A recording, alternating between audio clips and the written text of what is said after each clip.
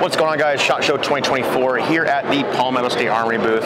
You guys have all been seeing. I figure the first thing we should start with, dive right into it. My God, finally, somebody. Yeah, Justin, please take it away, man. Yeah, we're here with the new X57. Like I said, this one's a concept. So for those of you that don't know, we have a lot of concepts at SHOT Show. It's a voting process, so we're asking people to go to the website and vote. PalmettoStateArmory.com/SHOT Show 2024. Cast your vote. This guy's winning right now. Right. With that out of the way, let's just get into this and go over all the ins and outs of it. So, like you say, this is our new 5.7 PDW. It looks like something a lot of people have always wanted, but have never had the option to really get. We'll start in the rear here. We're going to be partnering with SB Tactical on this brace. We'll have stock kits as well for those people that want to SBR it, so they'll have that option. This guy's spring-loaded and retractable, just like some other guns out on the market. You can see here, AR-15 charging handle. This one's actually a Radian, and that's what it'll ship with. It's also going to ship with the MBUS Pro iron sights. Up top, you got the full Picatinny for all your optics and lasers and stuff. Down here, 40-round mag. This is compatible with our Rock magazine. Okay, so awesome. This is going to share a lot of things with the Rock platform, like a trigger, extractor, ejector. There's a couple differences, but I'm very excited to hear this, the trigger, because it's one of my favorite triggers. Yeah, so we're working on some aftermarket triggers already for this too. But it is that lever delay system that's the same as the Rock pistol. So super reliable, something we've already been doing for a while. Then up here we've got a rear-end muzzle device, so some suppressor compatibility there, but it's also a threaded barrel in case that doesn't work for whatever case. We work very closely with Reardon, love their stuff, love taper. Yeah, so again, this is the X57. It's a concept gun. Now we know what price we're shooting for. We're shooting for the $9.99 price point. Oh, way. But it is a concept, so that could change a little bit, but that's where we're trying to be on this. I mean, with the fact that you guys, that's what you're aiming for, that's pretty awesome. Yeah, so like I said, no timeline. I mean, it's probably not going to come this year, to be honest. Gotcha. Okay. It's a ways out, but it's definitely a project we're excited to start. And based on the voting, it looks like we're going to be throwing as many resources as we can at it to get it here quick. Sweet, man. Yeah. So with that, with the X57 done, let's go check out some of the other stuff we got in the booth. Okay. Yeah, so again, these are going to be concept guns, so same idea as the other one.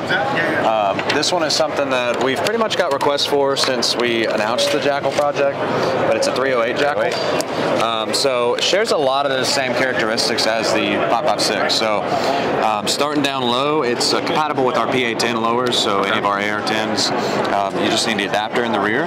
Now, we'll also make a proprietary lower, so you can clean that up a little bit. You don't have to worry about using the adapter or whatever, so it'll just be one solid piece of metal.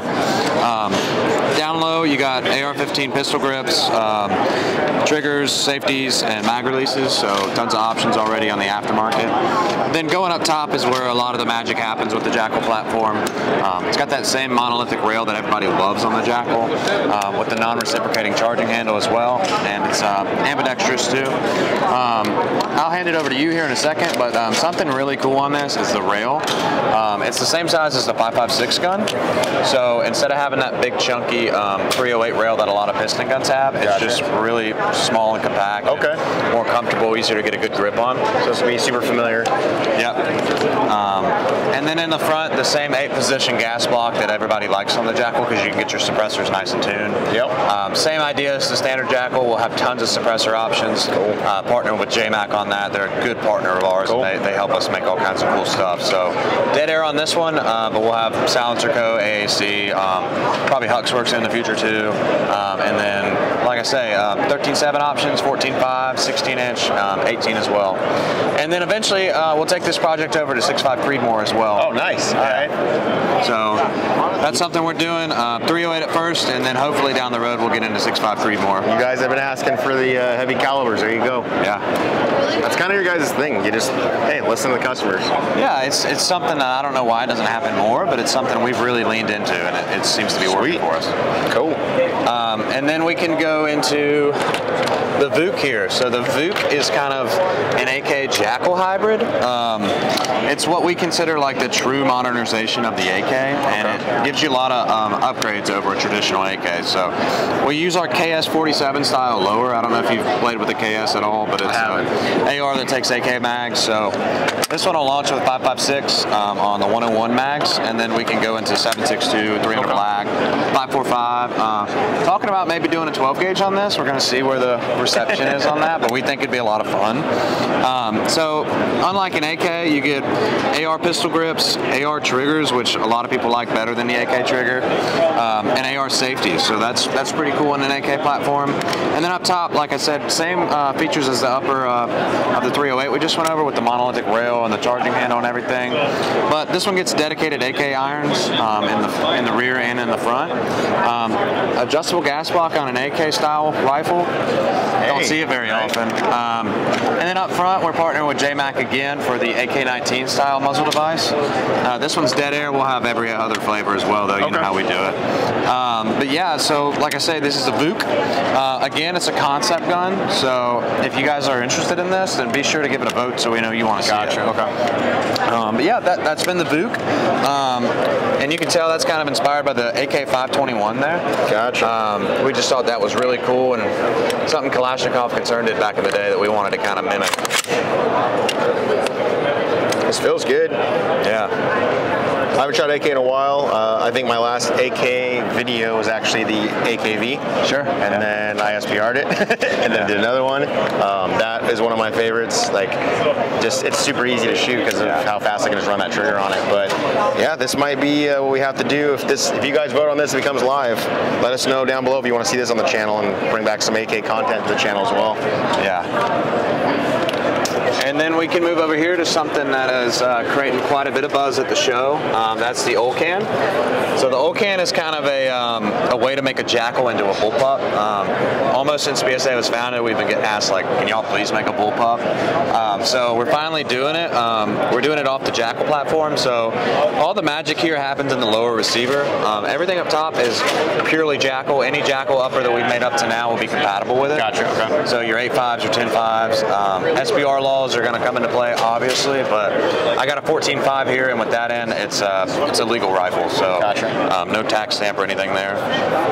In the lower, we used AR pistol grips just because they're familiar with everybody, and an AR style safety. Obviously, the trigger's a little different, but it is, for a bullpup, it's not bad. It's about like a GI AR trigger, so. Okay. Yeah, I was about to ask you. So. Yeah, it's not bad. Definitely not a competition AR trigger, but pretty good for a bullpup. In the rear, you got an ambidextrous mag release, and then the bolt catch is going to be located on the left side of the gun here. Okay. So here in stock. So it's pretty right-handed friendly. That's just kind of the nature of bullpups a lot of the time. I'm not going to say it's out of the question that we do lefty models, but that would be a ways down the road. Sure. So yeah, like I said, that's the Olcan. Again, this guy is a concept. It's getting a lot of attention, though. I think it's going to be a really popular offering for us. It's really that bullpup option for the guy that's kind of like bullpup curious. He doesn't know that he wants to spend $2 grand, but he's already got a Jackal, so why not buy the lower? Memes that we're gonna get from bullpup curious. Yeah. But yeah, that's the Olcan. Like I said, concept gun. So go and give it a vote if it's what you want to see. Sweet, man. And I know the last thing you guys got going on, you're doing the Saber pistol line now? Saber pistol line, yeah. We're super excited about that. Let's check those out. So now we're down here with our new Saber pistol line. This is something really exciting we're doing. The easiest way to compare it is there's a lot of companies out there that take other platforms and upgrade everything on them and then sell them as their own. We're doing that, but just in-house. So we've partnered with a couple of different companies here to make this happen. Superior Precision being the main one, so we're going to be partnering with them for slides and barrels. With that, we're going to have a ton of ported options, just like this one is. You can see this guy is stippled from the factory. All of these are going to come in that duty size, so think your 17 round grip with your 4.2 inch barrel. Okay. We'll have threaded and non-threaded options from the beginning. We're doing a enlarged mag well down here, so you can get the mag in easier. 5 round extensions are going to come from the factory on these. Okay. So you'll get 2 5-round extensions and then a mag that doesn't have an extension as well. You'll also get a pretty nice carry case to go along with it. The other thing, all these are going to be RMR cut, and they're all going to come with an upgraded trigger from the factory. Awesome. Yeah, an upgraded metal. You had me when you said ported, man. Yeah, ported from the factory's great. Yeah, so these are going to be well under $1,000. So super great value for what you're spending.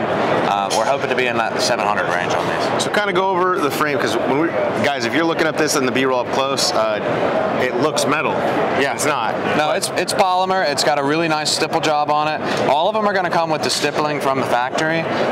The other thing we will be doing doing is Cerakote on some of them. Cool. So you'll have two options there. The Cerakote will up the price a little bit, but still going to be super affordable and super reasonable. Awesome, man. So, guys, tons of new stuff coming from PSA. I mean, if you're not getting their daily emails, you're definitely missing out. I think during this week, I ordered the one that's got the ports out in front. Yeah. And then I also, like I said, got the M110A1 coming. So, yeah, guys, the deals that they have, I mean, sign up, purchase some stuff. Yeah. Let us know down below in the comments what you saw from today's video that you're like, oh my gosh, gotta have that. Make sure you go vote on their website. Justin, man, I appreciate you taking the time. Thank you guys.